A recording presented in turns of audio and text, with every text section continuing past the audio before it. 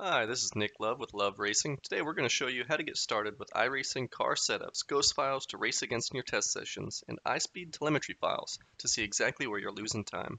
Now let's get started. If you're starting at the YouTube Hot Laps video, the link found in the description on one of our Hot Lap videos will take you to our resources and downloads page found on the Love Racing website. Go ahead and locate the iRacing section currently found at the bottom of the page. Take note that the location might vary depending on when the website's updated.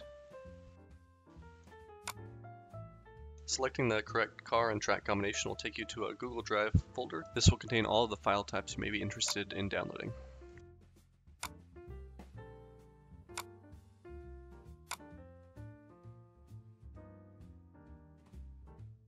Go to your Downloads folder in the File Explorer to confirm that you have the files.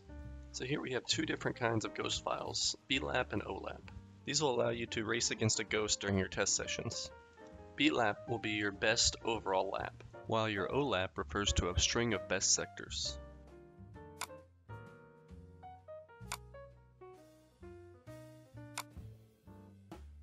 Note that the file paths shown are the default settings. These may be different on your computer.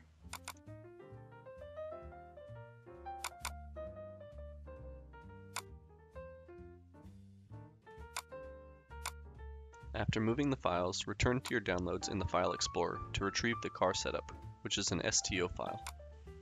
Cut and paste the STO file into the corresponding car folder, found in the default file path shown.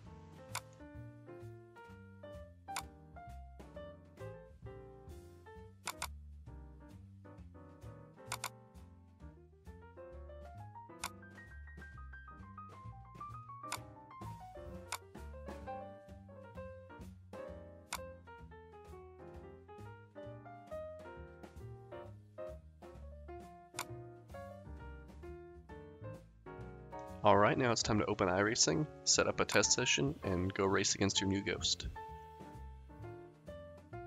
Open an iRacing test session and verify your desired car, track, and track conditions. Note that different weather conditions will affect what type of lap times you'll be able to set relative to the ghost.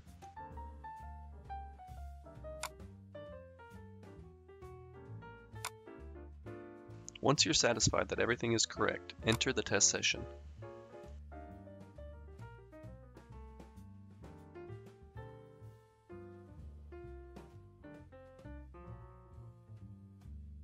Expand the garage menu and select My Setups on the right.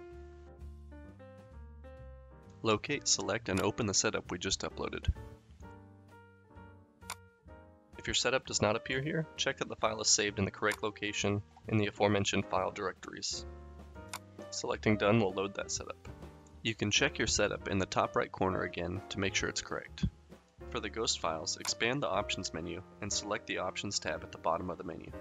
Find the Load button in the Split Time Delta section. It is easy to miss, so look carefully. Locate, select, and open the desired blap or olap file. Again, if these do not appear, check that the file was saved in the correct location. Find the Lap Data drop-down box and select Comparison Lap to race against the best continuous lap if you selected the blap file. Select Comparison Sector to race against the lap of best sectors if you selected the olap file. Make sure that the reference car is selected. This will allow you to see the ghost car on the track. After completing the outlap, the ghost car will appear on the start-finish and your practice can begin. After you completed some practice with the ghost car, you may want to look at where you're losing time. To dig down into the details, locate and open the iSpeed Lap Analyzer program.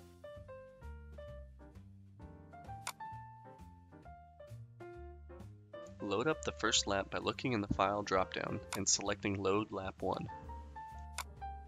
Click the Import Lap File button on the bottom left of the dialog box. Open the desired irlap file, the last file from our download.